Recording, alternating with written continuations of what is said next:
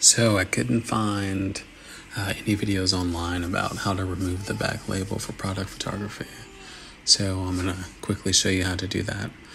First, you want to get some really hot water, a sponge, soap. And then the first thing I did was get the label wet. Then I grabbed a razor blade and then I cut it off. But then, the label starts to cool down, so I got it wet again.